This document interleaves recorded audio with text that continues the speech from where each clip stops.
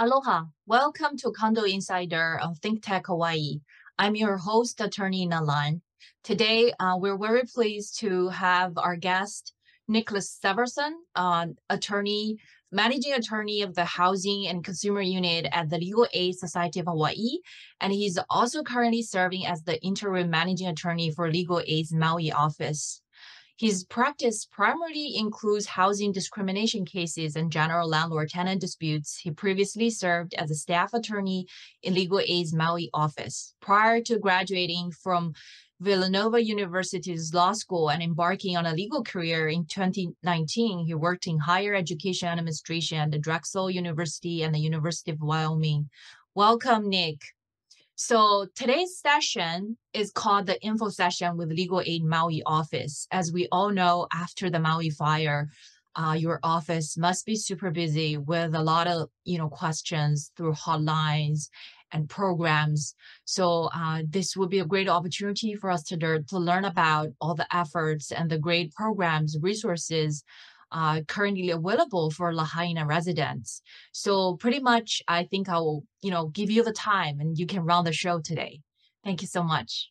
Great. Yeah, thank you for having me. And, thanks for inviting us to be a part of this conversation, during this critical time in our community.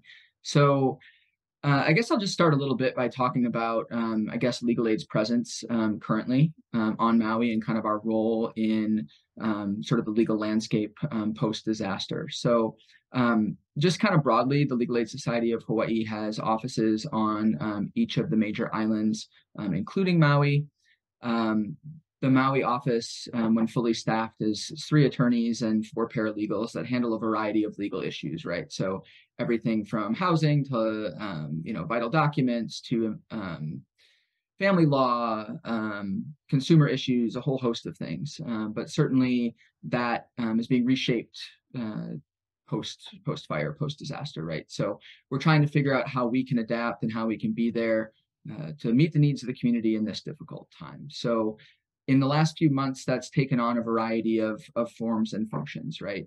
First and foremost, being present in the community and making sure that we have staff available to, meet with folks, complete intakes for folks that we're able to assist, and just talk through the range of legal issues that folks might be experiencing so we can provide some legal information just to point folks in the right direction, right? I think so much of what we're seeing on the ground is that people have so many different issues that they're dealing with, right? And many issues that they might not even anticipate yet, just because they're dealing with so many of the, very extreme, very dire kind of day-to-day repercussions from the disaster. So we have staff that's available on a weekly basis at the Disaster Recovery Center out in Lahaina.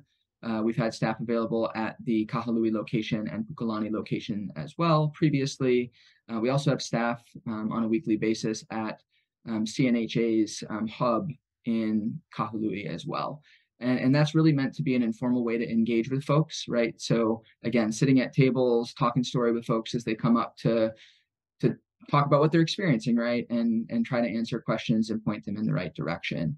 And then obviously we're getting out in the community, we're doing specific outreach and education. So targeted events. Last week, we were at a mortgage event that was held at the Hyatt in Ka'anapali. We've had staff at a keiki fair recently. We did a joint intake event with Volunteer Legal Services Hawaii. So kind of a whole host of things, right, to get out into the community, immigration clinics, really just trying to meet folks where they're at and help them, whatever way we can, in addition to providing sort of the regular level of services that we do generally in our Maui office. So there must be a lot of, frequently asked questions. And then, if you have a list of those questions, tied to our audience, maybe, for owners or residents living in condo buildings, in connection with that, with a disaster, are you willing to share with us that, answers to that frequently asked question list you have? Yeah, I'm happy to talk through a few of the things that we see with, regular frequency, right? So I think maybe the first and biggest thing to talk about, and this is relatively recent news, I guess, as of today, the foreclosure moratorium for federally backed mortgages has been extended. So previously, that was in place through November 6th. Obviously, we're rapidly approaching that date. It's since been extended into March, I believe March 6th. So for folks with federally backed mortgages that are dealing with all of the terrible ramifications of the fire, hopefully it provides a little bit of comfort and peace of mind to know that there's going to be a longer runway for them to try to address issues related to that. For folks that have regular, non-federally backed mortgages, I guess, many of the lenders are really willing to work with folks and are trying to be accommodating given the very dire circumstances that individuals are experiencing. So if your mortgage is federally backed or not, be sure that you're reaching out to your lender and trying to communicate with them what you're experiencing. And again, if it's federally backed, there's going to be that very specific foreclosure moratorium that would be in place for you. And if not, your lender is hopefully able and willing to work with you to try to come up with some type of plan to avoid foreclosure and avoid some of those negative ramifications of the loss of property that occurred with the fires. So can you elaborate more on what is a federally backed mortgage? We know like a VA or USDA loans but what about FHA, Fannie Mae, Freddie Mac, are those all applicable? Yes, those are all applicable. And there's actually, your lender should be able to tell you whether your loan is federally backed or not. So that's usually the best place to start. If you do still have your paperwork from your mortgage, that's also a place to look to see if it's federally backed. There is a tool as well, and I don't have it linked in front of me here, but where you can actually look if your mortgage is in fact federally backed also. It's not always 100% accurate. So again, I would encourage folks to reach out to their lender directly, but it applies to more people than you think. More mortgages are federally backed, I think, than people realize, based on the variety of programs and things that you had mentioned now. So I would encourage folks to, again, contact their lender directly and see if their loan would be covered by that. So for certain homeowners, their mortgage are not federally backed. What kind of income threshold they have to meet in order to get your office assistant to try to, get legal assistance or negotiating with the lenders? Yeah, so the Legal Aid Society of Hawaii, obviously, we're meant to primarily serve folks of lower income, right? So for most of our funding sources, there are income requirements, income and asset requirements. So generally speaking, folks would need to be below 125% of the federal poverty level, although we have several grants that allow us to assist other individuals that may not meet that threshold. For example, anyone over the age of 60, we can assist because we have funding to serve the kupuna in our community, right? So that's one example. We also have some grants specific to the disaster that are a little bit more broad in their parameters, in terms of who we're able to assist and not having those same kind of restrictive asset or income requirements. So if folks are curious and want to see if they qualify for assistance, I would certainly say to call our intake staff and complete an application. They're the ones that would know whether or not you qualify, right, and meet those grant requirements. And if you do qualify, then you can be routed to our office for further assistance. And if not, at a minimum, our intake staff could refer you to other resources or maybe other, legal service entities in our community that could assist. I see. We just covered the one biggest, cost item on a homeowner. I mean, the other one probably is homeowners association dues or condominium association dues. When we, volunteered with the legal hotline, all the attorneys reported back that's one of the most frequently asked question is, what do I do when my building got burned down, but I have still all these monthly dues keep accumulating as a homeowner? What are my options? Can you help shed some light on that?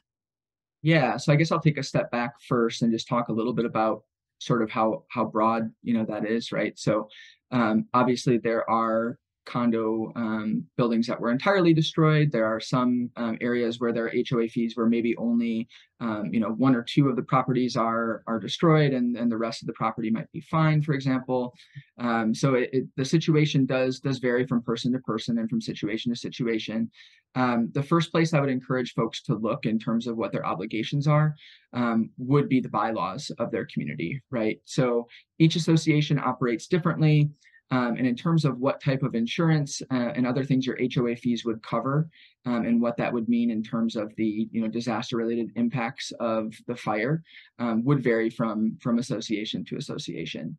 Um, you know, Unfortunately, what happened on Maui is not unique, right? There's a lot of disasters that have happened across the country and across the world. So we are working currently with some of our national partners at the National Housing Law Project, as well as the National Consumer Law Center, to try to put our heads together on addressing that very problem that you described.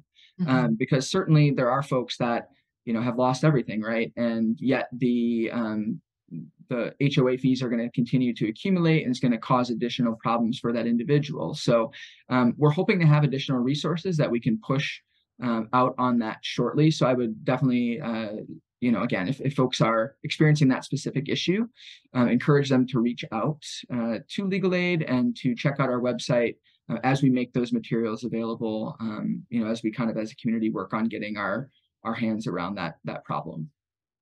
If it's not confidential, can you share a little bit more information? You're talking about this relief. Are there going to be specific, let's say, relief funds available to help people cover this period, or it's more like a moratorium kind of legislation you guys are trying to push for? What kind of direction we're heading on that issue? Right. So it's not really on the legislative front, at least not to my knowledge. What we're trying to learn from some of our national partners is what the experience on the state and local level has been, in some of these other places that have experienced disaster, right? So think New Orleans post-Katrina, or, after the Paradise fires, things like that, right? So I think trying to understand that is going to give, us at Legal Aid and in the community more broadly a better understanding of programmatically what that might look like, right? Like what the state or local government or other entities, nonprofits, and other folks may need to do to meet that need, right? Because we know that need is out there. We know that folks are going to be saddled with, large HOA bills that they're not going to be able to pay, and it's going to fall in this gap of what's not going to be covered by insurance, or maybe other assistance that they would be getting through, FEMA or other, entities. So that's something that we're hoping to really better understand how it manifests and kind of what the scale of that is, in order to try to figure out what the actual mechanisms of addressing that issue are. Okay, we covered homeowners. What about tenants? There's also investors, who are landlords. In terms of that, what information can you share? Yeah, so in the wake of the disaster, the governor put out an emergency proclamation, in fact, a series of emergency proclamations that, among other things, addressed some of the landlord-tenant issues that would arise post-disaster, right? Among them, I guess, first and foremost, is a prohibition on rental increases on Maui, and that's island-wide, regardless of whether it's in the areas that were impacted by the fire or not, right? So right now, at least through November 6th, and obviously subject to further proclamation or extension from the governor, any type of rental increases would be strictly prohibited. Another thing that's prohibited right now is pursuing summary possession or eviction cases due to non-payment, right? So right now, and again, this is island-wide on Maui, so regardless of whether or not it's in any of the fire-impacted communities or not, a landlord cannot terminate a tenancy for non-payment. And that's true in terms of something as small as issuing a notice all the way through the actual court action. I see. And the district court on Maui has actually taken the position of just dismissing new filings that allege non-payment, right? So understanding the governor's order and the goal of not further displacing individuals, given the mass displacement that's already occurred because of the fire. Does this only apply to residential leases? Yes, it only applies to residential leases. That's correct. What about those, let's say, leasehold? There's lease rent instead of like the rental agreement we're dealing with. For example, Oahu, there are a lot of properties they are still leasehold, so there's going to be the lease rent, right? And then that's different because that's long term. So in that kind of situation, would that also, if there's a default on the lease rent, would this also bar that or no? That's a good question. I'm not entirely sure. I believe the way that the proclamation reads is that I don't believe that it would contemplate rent for leasehold properties, but I'm not 100% sure on that, frankly. So why don't we go, go down the list of the other frequently asked questions your office is constantly dealing with? Yeah, so I guess I'll talk about another thing, and that's just terminations of month-to-month tenancies, right, with 45-day notice. As I'm sure most of the audience knows, in the state of Hawaii, a month-to-month lease can be terminated with 45 days notice for any reason or no reason at all, right? Part of the emergency proclamation also addresses that and invokes a particular piece of the disaster statutes that basically says that the only way that a landlord can terminate a month-to-month lease during the period of proclamation, so again, this is through November 6th, consistent with what I was mentioning earlier about rent increases and evictions for non-payment, would prohibit terminations of month-to-month tenancies unless the owner or immediate family member intends to occupy the property, or if the home has been sold to a bona fide purchaser. So there's additional restrictions that are in place right now, again, presumably with the intent of keeping folks housed and causing greater disruption in the housing market. So are there any right now available resources besides of FEMA, besides of, as everybody's going through that insurance claim processing process, any other, government provided resources or relief fund? And so all these donations, Maui Strong Fund, are there anything like that people can access, and what would be the criteria for be eligible for that kind of relief? Yeah, so there's a lot of, and I think this is part of what makes kind of post-disaster landscape so difficult, right? Because there's so much information and so many, really well-intentioned folks and groups and government entities that are trying to fill these voids and make sure that resources are available for folks. Obviously FEMA is one that people are aware of and know, and certainly they have a large presence on the ground at the disaster recovery centers that I was mentioning earlier, as well as throughout different places on Maui currently. The Small Business Administration also offers very low interest loans to folks that may need to rebuild their business or rebuild their home. And they also have a very big presence on Maui currently to try to get people the money, the resources they need to get back on their feet. I'd also plug United Policyholders. So that's a nonprofit organization that can assist folks in navigating kind of the chaotic insurance situation that happens for many people post-disaster. And they also have a presence at the Disaster Recovery Center. And to that end, I guess I'll make a plug for that. So as of right now, the disaster recovery centers are slated to remain open through the end of November. So I would encourage anyone in the community that's trying to understand what their resources are, what programs are available, that's a great place to start because there are a ton of folks that are there at tables from all these different organizations I mentioned and many, many more, other nonprofits, folks that have grants and different things that they can give out to individuals that need assistance, kind of all congregated in one place, right? So it's not a full-on one-stop shop, but it's a great place to go to kind of work the room, talk to different individuals and see what's out there. So I would encourage individuals that haven't had the opportunity to make it out there or maybe haven't been there in a while, right? As the need changes, the presence on the ground has changed, and there's maybe some different organizations or different individuals in the community that are present there now that could maybe assist with different issues that weren't there before. I would encourage individuals that are seeking those resources to take advantage of those spots. I'd also plug the CNHA hub in Kahului at Maui Mall that I mentioned earlier.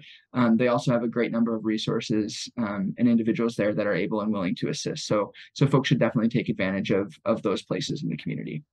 Can people just walk in, or they need to make appointment in advance? Yeah, they're all walk-in. So at the Disaster Recovery Center in Lahaina and Kahului, they're open from 8 a.m. to 6 p.m. From Monday through Saturday. And it's walk-in. It may be that whatever table you want to go to, there's a few other people in line, so you may have to wait a little bit. But generally speaking, it's walk in and go around to the tables that you want to speak to and make time to speak with them. And then same thing with the CNHA site that I keep mentioning. They'll actually do intakes there in person as well. So they'll be able to kind of triage individuals to where they need to go, right? So when you come in, they'll ask you some questions about what you're looking for, who you're hoping to connect with, and then they can kind of do that warm handoff, so to speak, to someone that's there that might be able to assist in that particular area that you're hoping to get information on. And of course, your organization also has a good website, and there's like tons of information materials there people can access, right? Yeah, absolutely. I'd encourage folks to visit our website, legalaidhawaii.org, full of good information and constantly updated. So as, again, the needs of the community evolve, as things change, like I mentioned with the foreclosure moratorium being extended today, or other resources or things being, made available, we try to keep that, updated so that individuals can access that. Great. So thank you so much for your time. And is there any upcoming event or organization wants to promote here? Or I heard that your office is also hiring, right? So you want to share that information to the community with this venue? Yeah, that's great. So I'll put in a plug for that because the Maui staff is incredible and has done a great job to meet the needs of the community in this very difficult time, while also handling their regular workload, right? But with that in mind, we have a managing attorney position that's open on Maui. We have a staff attorney position that's open on Maui, and we also have a disaster legal services attorney position that ideally would be based on Maui, but there's some flexibility to that, with the understanding, obviously, that there would be some travel back and forth to Maui in that role. But they're all positions that would be great to fill to better support our community and meet the needs that we know are there and know will be there as this, recovery continues. So certainly would encourage folks to apply or pass that along if they know folks that might be interested. In terms of events, I will say tomorrow there's going to be a Tongan Resource Fair at the Cameron Center in Wailuku. That'll be from 3 to 8, if anyone is able to check that out. And then just continuing to plug, the events that we know, the presence that we know is always available at the disaster recovery centers and the CNHA hub. And certainly be on the lookout for forthcoming events because we'll be continuing to try to be present in the community to, meet the needs as they evolve. Thank you so much for your time. Really appreciate you joining us today, sharing all these great information resources. Thank you also for all the efforts you put in helping our community. As I understand, you've been commuting between Oahu and Maui. That must be difficult for your work schedule, right?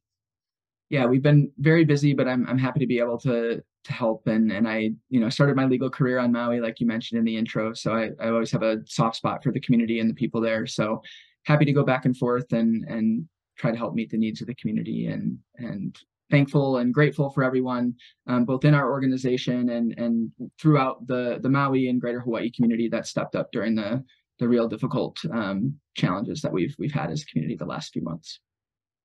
Okay, thank you, Nick. I think our time is up. We'll wrap up today's program. Thank you again. And thank you so much for all your colleagues who worked hard, to help people in Lahaina. Thank you.